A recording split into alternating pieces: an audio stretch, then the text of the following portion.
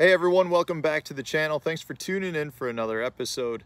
Today I'm going to give you guys the juice on one of my favorite fall fishing baits. This is something that I've kind of kept under the radar for quite some time. It's a bait that when it first hit the fishing world, it took it by storm and it slowly faded off a little bit. And now it's known more as just a straight blueback herring bait. But the reality is this is one of the best baits out there if you want to mimic your blueback herring, your alewife, your ciscos, even your shad, whether it's threadfin or gizzard shad.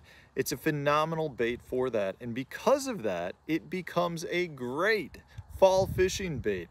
So specifically, the bait that I'm talking about is this one right here. This is the Berkley Magic Swimmer. Some of you may know it as the CBOT Magic Swimmer, but Berkley bought it out a couple of years ago and now is making it under the Berkley name. Truly a phenomenal fall fishing bait. So there's a couple of things that I want to point out about this bait. The first is the profile. The profile mimics a herring, an alewife, a cisco better than the majority of baits out there. It also does a really good job at mimicking your perch. So if you happen to be in a part of the country that has a strong yellow perch fishery, this is another bait that you might want to check out. But the profile of it matches the long, slender profile of your alewife, your cisco, your perch, and therefore it does a very good job at matching the hatch. Here's one of the reasons why I love it though in the fall months, especially up here in the North Country where I'm at. In order to target the trophy fish in the fall period, you want a bait that will mimic the cisco.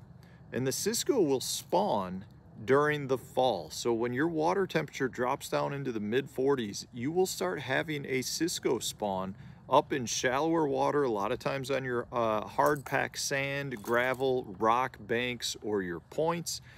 And because of that, you've got a lot of fish that are in this size and bigger. You know, they can get up to be like 16 inches long, and they're up shallow, and the bigger predator fish like your smallmouth, your largemouth, your muskie, your pike, your walleye will be gorging on them, getting ready for the winter months. You know, up here we get the cisco spawn not too much earlier than the ice forms to freeze over for the winter months. So you're talking about fishing in some of the coldest times of the year, but the reward is awesome because you're talking about catching the biggest fish in the lake. And this is one of those baits that I love to utilize that for, because you can fish it deep, you can fish it shallow, you can slow swim it, you can swim it with an erratic action, or you could burn it if you want to, depending on what the fish are telling you for that day. Now you can get this bait in a lot of different sizes and a lot of different models. This is the 145, this is one of my favorites. This is the 125, so just as a size comparison, they come smaller, you can get them much bigger. And they come in sinking versions, floating version, fast sinking, all different sizes, all different weights. And I'll use different weights for different things. So if I'm fishing around the cisco spawn, when I know those fish are going to be in, say, less than 10 feet of water, I'll go with a slow sinking bait. If I'm fishing some of the wintering areas where I may fish some of those big smallmouth down in 35 feet of water, I'll go with a fast sinking bait. So I choose the bait based on the depth that I want to be fishing. If you fish down south and you've got a lot of shad that are moving into the backs of pockets, maybe the floating model, even where you burn it under the surface and create a wake, it could be a great thing. You know, this bait down south, if you're on a blueback herring lake, you probably are very familiar with this bait because it's one of the best blueback herring mimicking baits on the market. You can cast it out, burn it back to the boat. It generates a lot of strikes. When I was at Lake Murray a few years ago, we were there in April, and it was one of the big players. This one specifically, all chrome, was one of the deals to match the blueback herring in Lake Murray. But just because it's good in the spring doesn't mean it's not a good bait to use other parts of the year. One of the things that I really like about this bait too is the ease of use.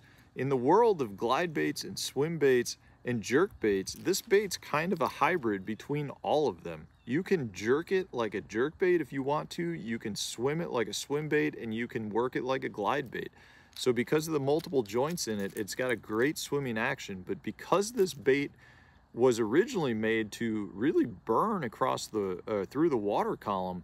It swims so fantastically easy because of that, and I'll show you some video of it. But it's a bait that you can burn, or you could work at a snail's pace, and it has great swimming action. From a color standpoint, I'm really not that concerned about it. I'm trying to match the forage species, so anything with some chromes and some silvers or your natural colors are going to be what I'm after. If I'm trying to match the perch, this is a great bait if you fish in the New York region, like Lake Champlain. I've had really good success in the perch colors by burning it through the water column for the smallmouth. But again, it's just a very multi-dimensional bait that works all over the place, and I would highly recommend you guys giving it a try. I do want to point out, from a rod and reel and tackle perspective, I throw it on similar gear that I would throw a crankbait on. So I've got here a longer rod. This is the CB 905. I'll throw it on the 906 or 907 as well. It's a custom built rod by MHX. And I'll just vary the actual power of the rod based on the weight of the bait that I'm using. So I might throw the 907 with this 145. I might throw the 906 with the 125, and then the CB 905. Regardless, here it's a blended rod, so it's got a good strong lower backbone, extremely soft tip, and then I've got this paired up here. Again, this depends on the time of year. In the fall, I'm going to throw it with the Revo winch. This is a slow gear ratio speed reel. It's a 5.4 to 1, so I'm going to pick up less line per reel turn.